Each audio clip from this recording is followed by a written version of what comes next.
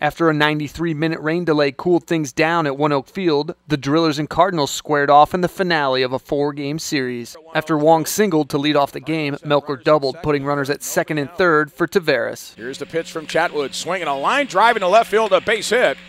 In to score is Wong. It's 1-0 Cardinals.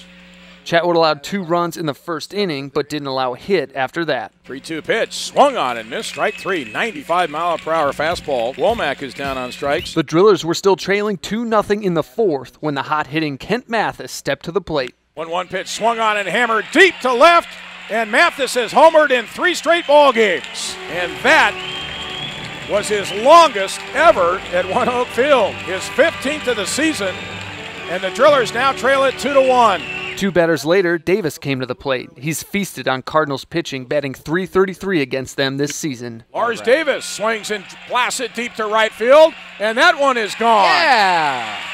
Lars Davis, with his 3rd home run of the season, has tied the game 2-2. The hard-throwing Chatwood struck out 5 in 7 innings of work. Right-hander Tyler Chatwood. Here comes the 2-2. Fastball, swing and a miss, struck him out.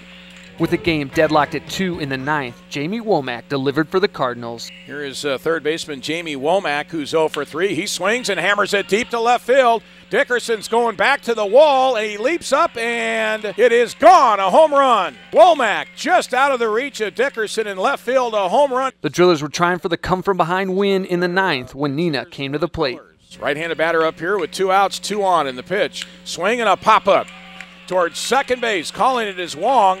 And he waits for it. He's got it. Cardinals grab the final game by a final score of 3-2. Mathis continued to hit well, slugging his 6th home run in 9 games, but it wasn't enough as Springfield splits the series 2-2 and finishes their season at ONEOK Field 8-8.